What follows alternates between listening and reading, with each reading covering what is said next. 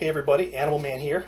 Today I'm going to teach you a technique that I've been doing just now on how to take a water bottle for small animals like this and make your own wire harness. And it'll end up looking just like this. Stay with us.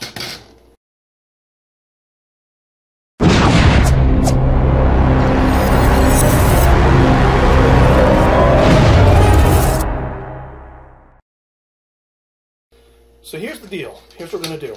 You can buy a water bottle like this for like $7 at Petco or PetSmart or Pet Supplies Plus or wherever, and it comes with just a little wire to attach to the side of a cage, like a wire cage, and then you stick this in the bottom of the cage through the bars, and it hangs on the outside. But what if your animal is in a plastic, like a habit trail or a glass aquarium? Well, they sell metal hangers that go from the bottom, kind of like where the cardboard goes, to the bottom and then along the back, but those cost like another $5. So this will save you a little bit of money. All you need is a multi-tool or wire clippers and pliers and some picture hanging wire. I had this hanging around whenever I buy rolls of metal mesh for my animals to make cages. This wire attaches it together, so I always save it, and I have this for projects. I'm going to get about 2 feet of it. I'm going to find the center point on that wire right here.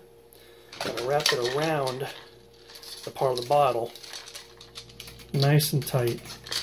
Make sure it's not on the cap, underneath the cap, and then I'm going to twist it on nice and tight.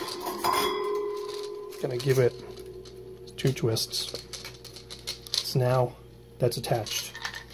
Now on the back of where the water comes out on the back side, I'm going to run these wires up the back, and I'm going to position this ring about 1.5 inches from the top.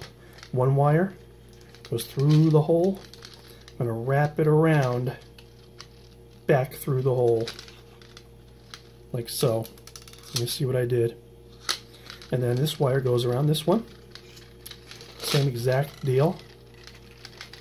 Make sure you keep the thicker wire holder in the right spot.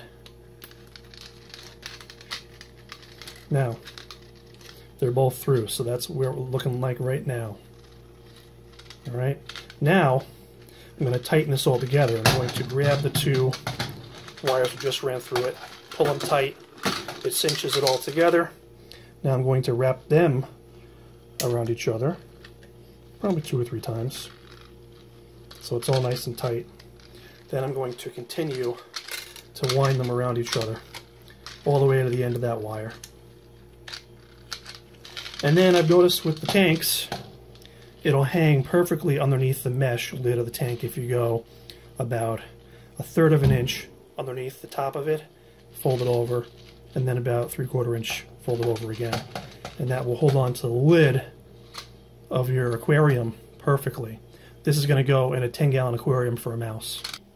So here's a 10-gallon aquarium. If you've done your work correctly, it'll hang just like that. It's pretty much flush with the top there. Once the screen's on there, it'll push it down a little bit. And about 2 inches up from the bottom to leave enough space for the bedding on the bottom, but you don't want to touch the bedding. And there you go. You save yourself $5 by just using a couple minutes of your time. Stuff you have laying around.